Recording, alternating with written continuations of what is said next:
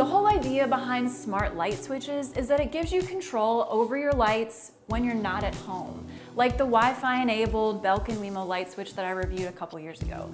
But this version is a little bit different than that. It costs less at 40 bucks and it's actually battery powered and magnetic, so there's no installation at all required. That makes this really appealing at first glance because you don't have to get behind this, you don't have to deal with the circuit breaker, you literally just snap it and the magnets connect to these screws here and you're done.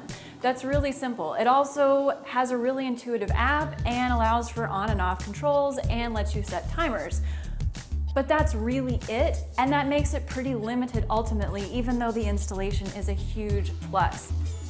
It's also kind of loud, and it currently doesn't integrate with any third-party devices, although Amazon Alexa integration is in the works. So if you do happen to prioritize ease of install over everything else with smart light control, this is a reasonable option. It's limited by the fact that it has Bluetooth and not Wi-Fi, and that makes it ultimately tough to recommend to most people, especially if you're interested in remote light access.